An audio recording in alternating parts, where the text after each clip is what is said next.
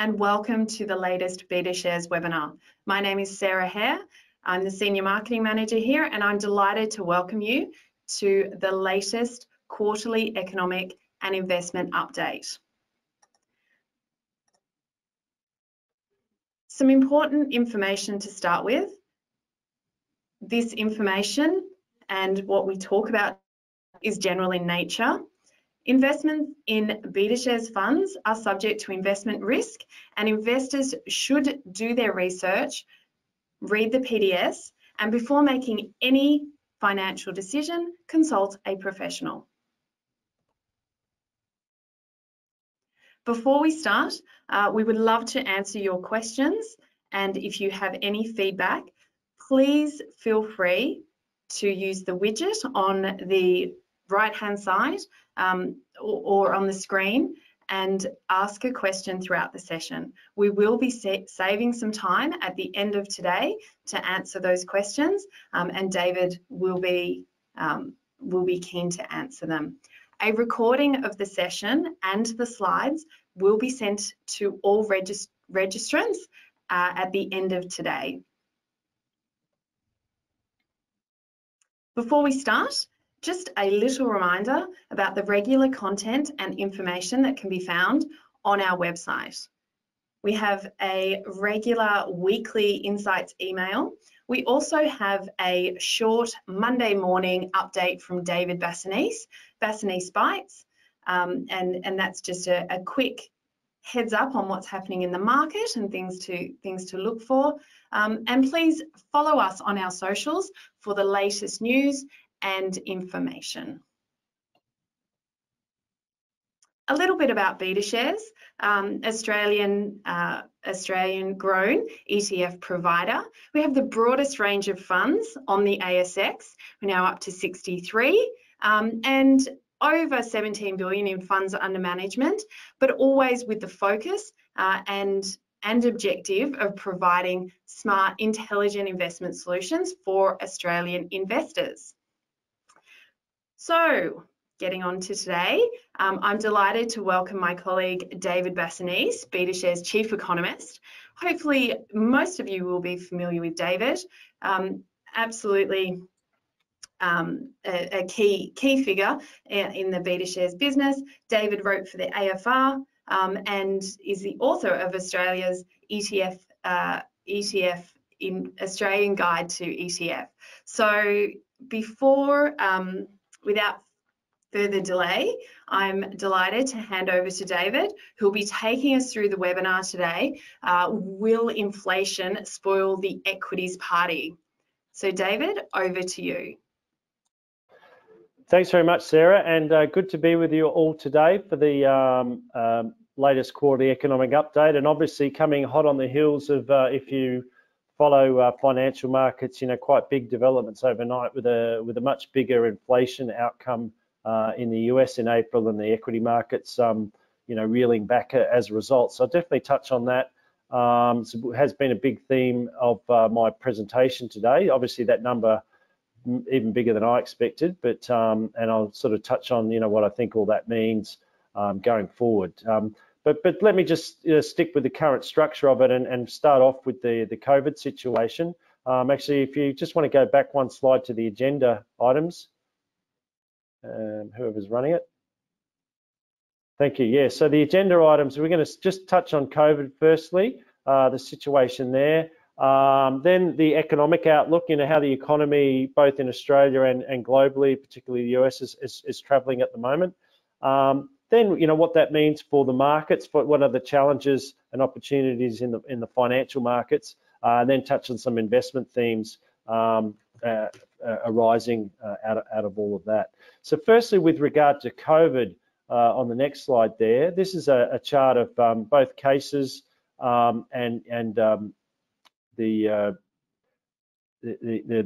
cases both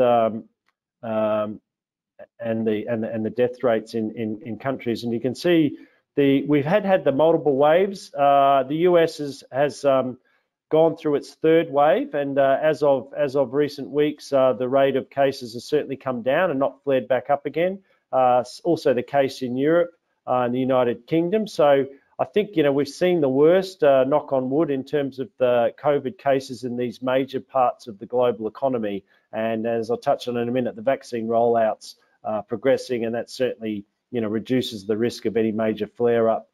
Particularly in terms of the United States, in terms of global financial market outlook, what happens in the US remains vitally important. And as you can see in Australia, you know, continuing to do very well there with the COVID situation, with cases and death rates, you know, very, very low by the standards of other Western economies. Just in terms of the vaccines now, so I mean, this has been the big development. Just on the next slide. And again, you know, what's been quite impressive in recent months has been how quickly the US and to some extent the UK have managed to be able to roll out their vaccines. So in the US, you're looking at, you know, 70% of people having had at least one jab. And again, I think we're seeing a speedy rollout in areas such as the US and the UK because of the urgency of doing it. They're still, you know, were it not for the vaccines, these countries would still be, you know, really struggling with COVID. And whereas, as is the case in Europe, whereas at least the rollout in Europe is not as smooth. They're still having a lot of administrative problems in rolling it out. But the good news, at least, is that the US and the UK, the rollout is progressing pretty well, which should help dampen COVID. And in Australia, again, the urgency is not as great, so we haven't felt the compulsion to sort of really get on board with the vaccine rollout, but you know, that is slowly happening. I mean, there's some debates as to whether we've got the right vaccine, the AstraZeneca one. There's some question marks about you know, the blood clotting. I mean, it is a very rare case, very, very rare case of getting any blood clots with the AstraZeneca, but nonetheless, that may be making people somewhat cautious. But in terms of globally, that's the important point, that the vaccines are rolling out. We're somewhat behind the game, but that should pick up. And the urgency, at least in Australia, because we've dealt with COVID so well, has not been as great. In terms of the economic outlook now, so how is the economy travelling? So first and foremost, again, focus on the US economy. This is a chart of the PMI indices for manufacturing and services, and as you can see, you know, we are witnessing a V-shaped recovery in the global economy, driven by the US, and you know, as you saw with the budget in Australia this week, in Australia, the economy has far surpassed even the best case expectations this time last year. So, as evident there for various indices for both manufacturing and services in the US economy.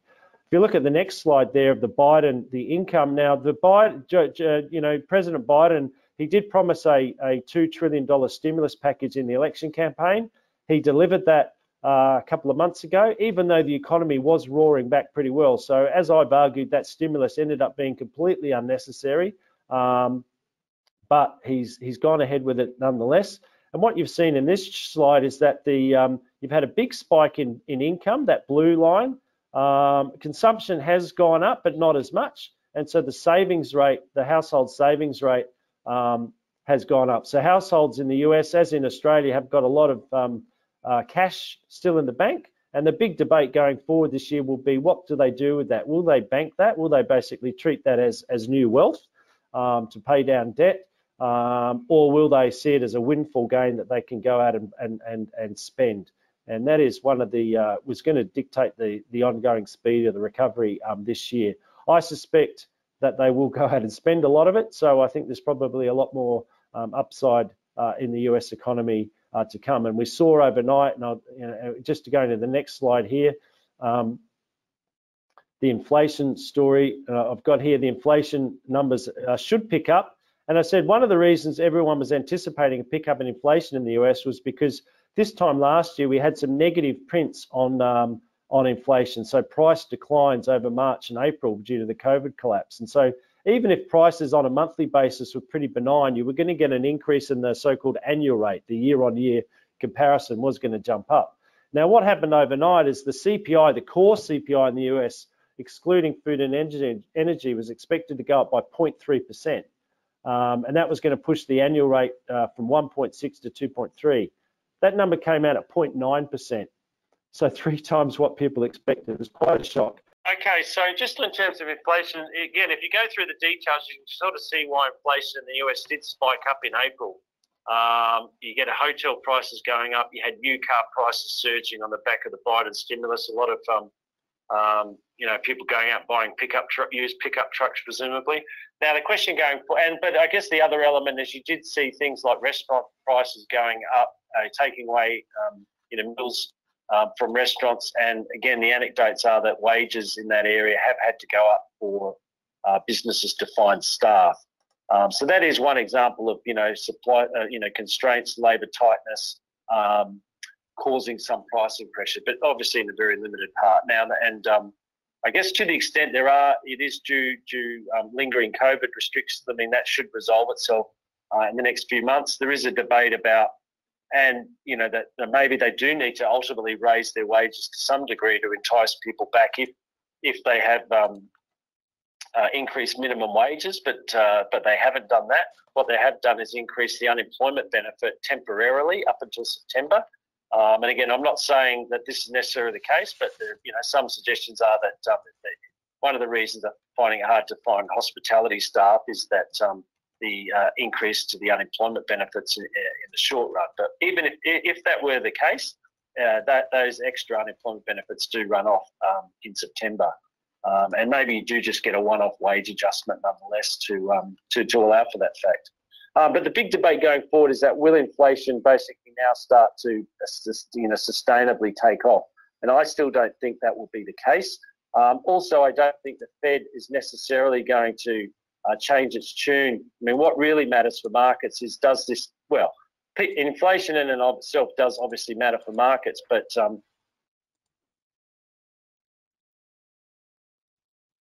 what does ultimately matter is if inflation does remain contained, what also matters is what the Fed does with interest rates, or what it signals with interest rates. And the US at the moment is saying that the increase in inflation is going to be fairly temporary, this increase in inflation, because ultimately unemployment is still well above full employment. And also, let's not forget, the Fed is actually targeting inflation. It not only wants to see inflation at 2%, but actually above 2% for a little while, to make up for the fact that it's been below 2% for so long. Bottom line here is I think we still need to wait a few months before we can be confident that the increase in inflation we've seen in the US is something more than just a temporary effect. And until there's evidence of that, I don't think the Federal Reserve is going to change its policy guidance and signal higher rates, which I think ultimately should contain the rise in bond yields. And then I do think ultimately it will be proven that the inflation uptick has been fairly temporary. Just going to the next slide. So just in terms of the Australian economy, I mean, again, confidence has been booming back. The business confidence, consumer confidence. I might just race through a couple of these slides because I think this is, you just need to read the papers and see what the government had to say about the budget to know the economy is doing quite well at the moment. We just go to the next slide there. Unemployment rate, again, has significantly exceeded expectations. Hiring intentions, you look at the NAB employment index and ANZ job ads. Now, those dashed lines are inverted. So the fact that those lines are falling means that hiring intentions and job ads are rising, which would be consistent with further declines in the unemployment rate. So both the RBA and the the RBA and the government have the unemployment rate falling to sub 5% over the next year and approaching full employment. So that's pretty good. Housing sector rebounding. I mean, the home grant, for if you're building a new home, you were getting up to $25,000 to the end of last year, and up until end of March, a $15,000 grant to go with the cost of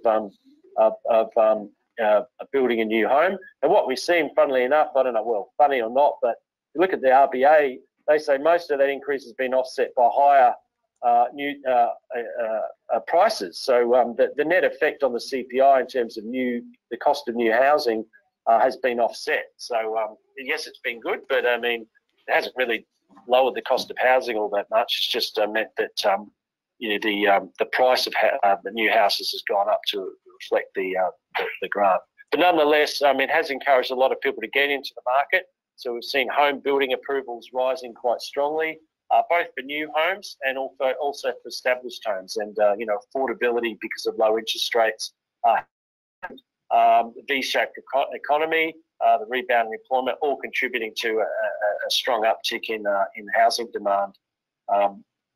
At this stage, mainly by owner-occupiers, but I think investors are slowly also starting to come back into the market. Just on the next slide there, as we're seeing house prices are rebounding. I've been pretty bullish on house prices now for probably the past 6 or so months, and I see no reason why there's going to be much of a let up on the house price front for a while yet. And that's, again, the RBA is actually sort of encouraging that at the moment. They see it as part of the improved balance sheets of households, if you like, and it's going to encourage households to keep spending and to keep the economy moving up, and in turn helping push the unemployment rate down, which is the absolute focus now for both the RBA and the government. So on the next slide, and as I said, so the RBA, a bit like the Fed, still at this stage promising not to raise interest rates until at least 2024, even with their upgraded economic outlook. And again, so the RBA basically want to see wage inflation picking up to say 3 to 4%, and even with unemployment, eventually falling to say as low as 4.75%. They don't see it happening until for a couple of years, and even then, only then will you start to see wage inflation picking up. So that's why, even though you've had a big upgrade to the outlook, the RBA at this stage at least hasn't changed their tune on interest rates, and I don't expect they will. Certainly for the next 3 to 6 months at least, change their tune. There may come a time where they do change. If the Fed, for example, changes its signalling on interest rates, if the increase in inflation in the US does prove to be a bit more sustained than we think, but it won't sort of move ahead of the Fed. Just on going to the market outlook then. So these have been my views actually. That I actually see core inflation in the US, so CPI X food and energy dropping back below 2% by year end. Now I got to say that's with that number last night, that's looking a bit more of a challenge. The question now will be what the monthly numbers do, because the annual rate may well stay above 2% if we don't get a big payback in terms of price declines over the next couple of months. But I guess I still suspect that the monthly run of numbers beyond the next couple of months will start to peter off again. And still have a fairly benign the US inflation story as supply bottlenecks get unplugged. That in turn means that 10-year bond yields should stay pretty low, and I've got a target there of still sub 2%. They've obviously increased of late. And if you just go back to the previous slide, and then if that all comes to pass, if interest rates do stay pretty low, then the price to earnings ratio of the market valuations can stay up close to sort of current levels. So 2, 2, and 2. So the PE ratio, the price to earnings ratio, can keep a 2 handle on it. It's around about 21, 22 times earnings now, and so maybe we can still end the year with that the PE ratio with say around 20 to 21, subject to interest rates not increasing. That's hence my 2, 2, and 2 outlook at the moment. But I do point out that inflation number last night is going to start to challenge the first of those. Go to the next slide then, and this is the issue with interest rates. Really, I guess just to simplify this slide, I model bond yields based on the Fed funds rate and the market's expectation of that Fed funds rate over the following 12 months. If you think the market will end the year still comfortable in the view that the Fed won't be raising rates in 2022, then my estimate suggests 10-year bond yield should still stay below 2%. And the example there is what we saw in 2012, 2013 for a time, and I've got that highlighted there in the grey circle, where the market had the no policy tightening expectation. 10-year bond yields did average sub 2% over that period. So that's a sort of environment that I still see persisting by year end. Go to the next slide. That in turn means that PE ratio, which is up around about 20 odd times earnings, well, this is the global MSCI, actually you see it's near 20 times earnings, can probably hold up around those levels, because if you look at the yield relative to where interest rates are, i.e. the equity to bond yield gap, that's still not too bad. It's sort of broadly in line with its long run average. Just moving moving along. The earnings story is also quite good. So the forward earning, if you go through the numbers there, the way that orange line is going to keep rising and touch that blue line at the end of the year, which is expected markets earnings for 2022. So forward earnings, the way they calculated, equal what the market expects earnings to be for the following calendar year at the end of the year. And so if expectations hold up, you're looking at high single digits and possibly even, more than that in terms of earnings growth in the US market over the rest of this year. So those are still holding up. I mean, I show this slide regularly, and importantly, you see earnings expectations still holding up, and if anything, have been revised up somewhat in the last few months. In Australia, also positive, but the earnings growth not as great as we're seeing in global markets, which is one of the reasons I tend to see better opportunities on a market-for-market comparison, Australia versus global markets. Moving right along, what could go wrong?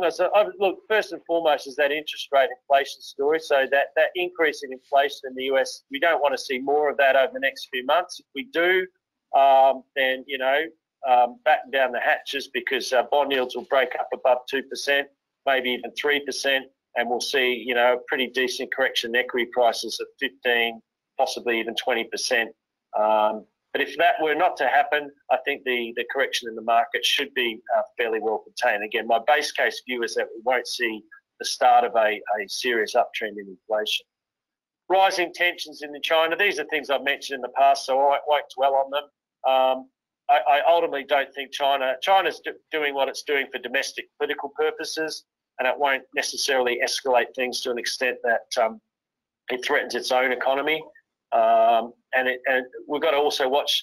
Quite interesting, this talk about inflation now, it may well kill the Biden infrastructure package. I think there's more and more talk about this fiscal stimulus. Maybe it has been too much in the US. He is still proposing a big infrastructure package, albeit something that takes place over 10 years and financed by tax increases, which is never popular in Washington. So I just think in this inflation backdrop, that infrastructure package may well be somewhat vulnerable to being postponed or at least cut back. Also issues about tech regulation, but again, that's something we need to keep watching. But not much more to say about that at the moment. Just moving along then, just in terms of investment themes. So bottom line here is that we're in a new cycle. The US had a recession due to COVID. The unemployment rate did spike higher, has improved, but it's still well above the rates we got to before we went back into recession, going back last several decades, so before the tech wreck and before the GFC. So basically, to my mind, until such time as the US unemployment rate hits 4%, and particularly if it hits 3.5%, which is still a ways away, you're not going to see significant Fed tightening. You're not going to see significant risks to the US economy, and equities should continue to broadly outperform bonds, albeit with a potential setback along the way, as we may be encountering at the moment. But the bigger picture here is that we're in a new cycle, and growth can remain at an above-trend pace. The unemployment rate can decline before we get a sustained pickup or inflation. And that's sort of just thinking about it from a cyclical point of view. So that's the equity position. I'd still be encouraged. I wouldn't be, I still see the equity market outlook on a sort of 1 to 3 year view here is still quite upbeat. But I guess in the short run, there clearly are some risks. In terms of defensive yield, just to highlight, we have brought out another hybrids type of exposure at the moment. Well, we've got two hybrids exposures now. One is an actively managed fund, and one is a passively managed fund. And the new passively managed fund is BHYB. And just to highlight there that, for those that are seeking defensive yield, hybrids do offer pretty attractive income. They are floating rates, so they're not subject to, if bond yields do go up, which does hurt fixed rate bonds, it doesn't hurt hybrid bonds to the same extent because they are floating rate bonds. And as you can see on the second slide there, yes, hybrids do tend to weaken when you get major corrections in the equity market. They are somewhat correlated with the equity market, but the downside of hybrids, and particularly since the GFC, has been notably less than what you see on the equity market. So in that sense, I do still see hybrids as a defensive type of exposure, giving you good yield and less downside risk when equity markets pull back. In terms of thematics, this is just one. I just wanted to highlight, really, I boil down sort of global thematics to something like, some people call it growth versus value, so like technology versus more traditional areas like energy and financials. And another one of relevance to Australia is like, commodities versus technology. And the first slide there, the dotted line, shows you the cycles that we've been through over recent decades. So late 90s, we had the cycle where IT, so technology, outperformed mining, and that was the dot boom, the technology boom, Mark 1, and that was a period where the Australian market tended to underperform. Then we had the commodity boom, where mining outperformed technology when China entered the WTO, and our market outperformed. The dollar obviously broke up above $1 to the US, and everything was very, very strong in terms of our market. And then really since the GFC, we've had tech boom number 2, where technology has tended to outperform commodities, and our market has tended to underperform global markets. So the question going forward is, what sort of, are we going into a new technology commodity boom? Some suggest we are because of green and, investment in green technology, green renewable energy projects. I don't think we are going into a new commodity boom, although commodities are having a good run at the moment coming out of COVID. And I think the growth technology thematic will basically reassert its outperformance once the dust settles on COVID later this year, moving into early next year. So I still see that broad thematic that's been in place since the GFC as persisting. But again, that's just the way I kind of boil down a lot of and along the same lines, the areas like growth, so technology, outperforming financials and energy stocks, the financials and energies, which is a big part of the so-called value parts of the market. But at the moment, if you just go to the next slide, so value versus growth. So the orange line there is the global value stocks versus global growth stocks. So those that tend to have a below average PE ratio, or price to earnings ratio, so low valuations. And historically, a lowly valued, as Warren Buffett would tell you, if you buy companies on a low valuation, you typically get, good returns. And so that's a screen that has companies with a below average PE. They tend to be energy and financial companies in the main. And the growth stocks are companies with above average PE ratios, and they tend to be areas like technology and consumer discretionary. But as you can see, up until those various tilts have waxed and waned over time. Value has outperformed growth for many decades, over the 70s, 80s, and up until the 90s, although growth has had a period of outperformance. But since the GFC, it's really been a big, strong shift toward growth. And so the debate now is, are we seeing a switch back into value over growth? And I think, yes, we are, but I think it's still going to be a relatively temporary, maybe another 6 months to a year feature. And typically you can get periods where value does outperform as you come out of recessions. But thereafter, I still suspect that growth will, again, reassert its outperformance over value, because I think tech disruption is going to still remain a very major theme. And I also ultimately think that bond yields aren't going to go up too much, which is going to constrain the performance of financials, which tend to benefit from rising bond yields. And energy prices, traditional oil prices are benefiting from the V-shaped recovery, but going forward, I think, traditional energy companies are going to be somewhat challenged by the new move to green energies. But that's the way to, and I guess another thing in the favour of value at the moment, just go to the next slide, is the fact that if you look at the US market, going to the next slide, it is very concentrated in those big companies, big tech companies. So we've had many years now of tech outperformance. So the FANG stocks have a big weight in the US market. As you can see, the top 5 companies have about 25% share of the S&P 500, which is something we haven't seen since the early 1970s. Quite extraordinary. And so that does suggest, if you're uncomfortable with that degree of concentration risk, and you can see outperformance in some of the more medium, smaller, mid-cap parts of the market, one easy way of doing that is to go for an equal weight exposure to the US market through ETF QUS. So that does give you exposure to the US market, but less concentration to those big names that dominate the market. Tech values, just on technology, the Nasdaq. Again, the Nasdaq is trading at a high PE. It's come back a little bit now. It's around about 26, 27 times forward earnings versus 20 for global markets. This is an above-average valuation, as you can see here, but by historic standards, it's not sort of way out of line. It's certainly nowhere near what we saw during the dot-com bubble. So just to, yes, technology is richly valued relative to other parts of the market. And yes, that valuation is at an above-average level, but it's certainly nowhere near what we saw during the dot-com bubble. And a lot of those companies these days are generating pretty good profits. And so if their prices go sideways, or certainly if they correct back, and earnings keep growing, then their valuations are just going to start to improve and ultimately become a good buy again. But that's just the situation in terms of valuations. And the key point really of that slide is to compare the situation today versus the dot-com bubble 20 years ago, just to highlight that, it is a different type of market today, although technology has certainly outperformed in recent years. Just on the next slide. So again, those longer term, there are various ways to play the V-shaped recovery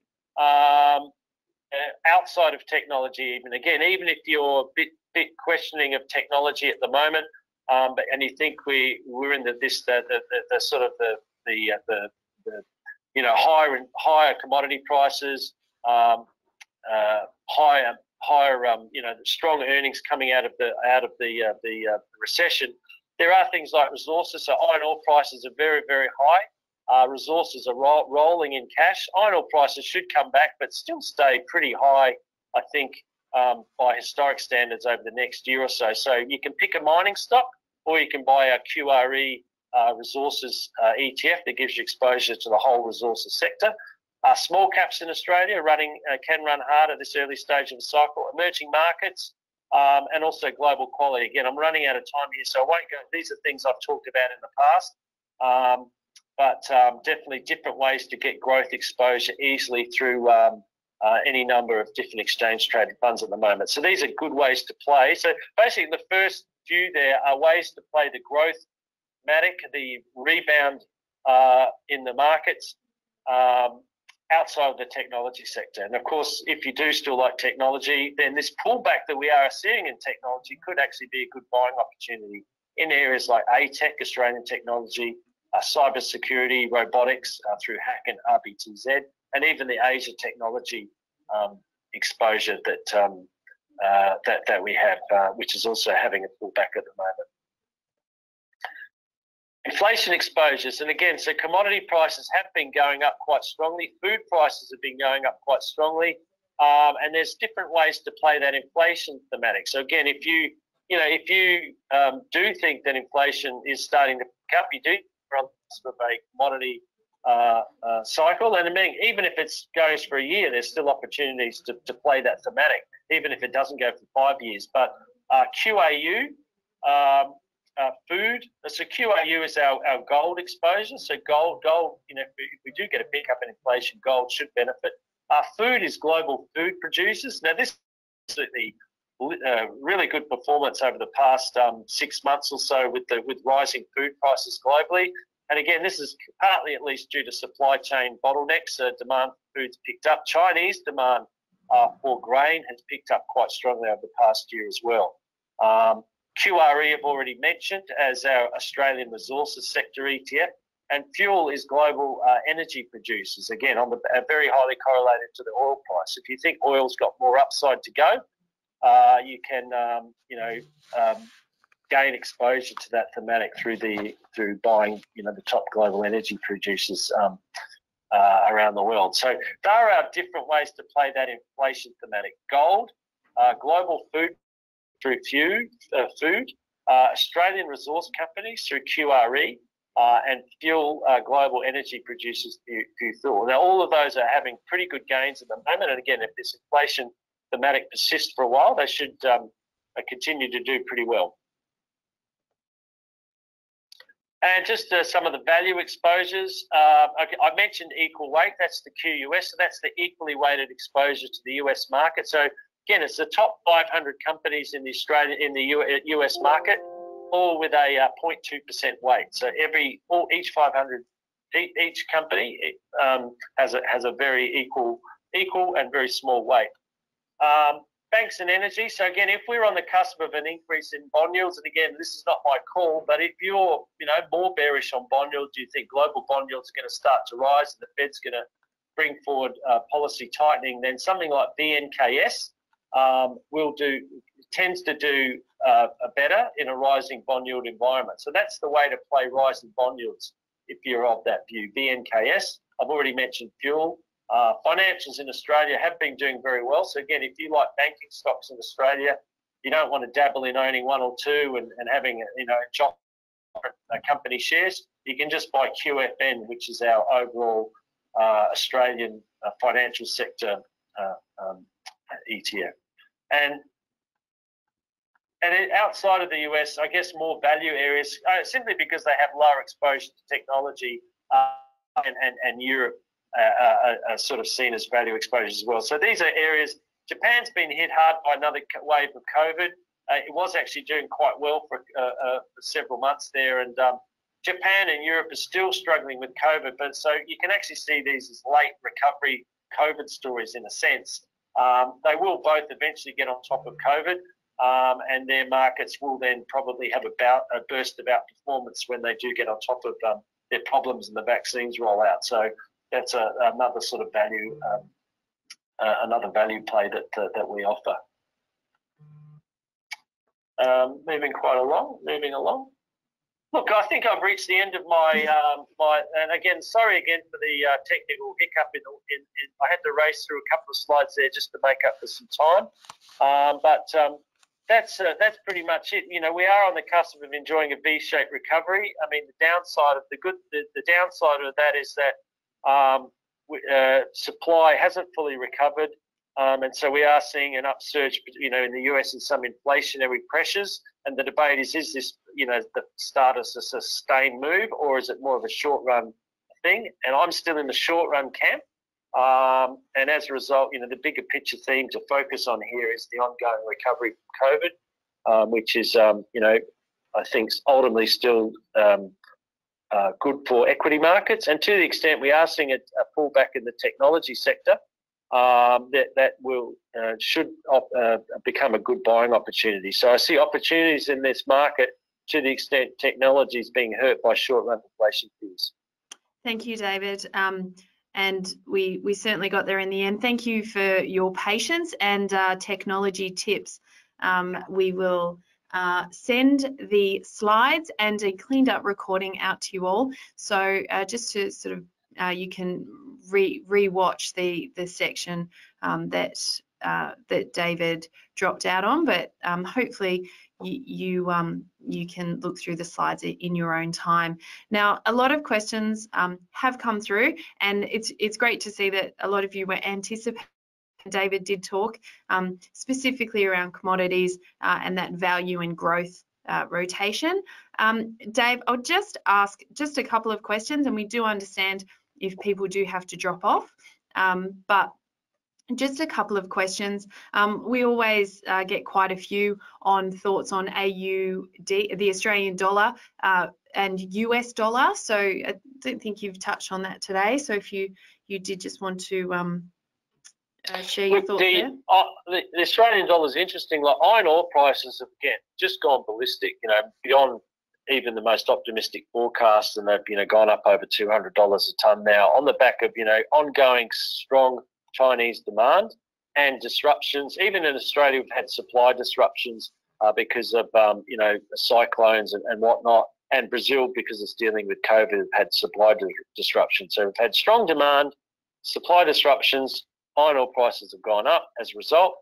And funnily enough, the Aussie dollar, given where iron ore prices should be, when you model this historically, it should be actually up over 80 cents. And the fact that it's still sub 80 cents is quite interesting. So look, it's hard to be bearish on the Aussie dollar at the moment, for sure, and given where iron ore prices are. But over the coming year, I still see iron ore. Certainly, it's easy to say that today, given where they are.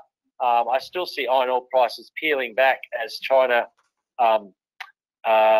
basically does start to cut back on the stimulus it's been providing to its economy and to the steel sector in particular. And as supply gets back on stream, particularly in Brazil. So with iron ore price, and also that's one element of it. The other element of is that the US economy is going to remain very strong.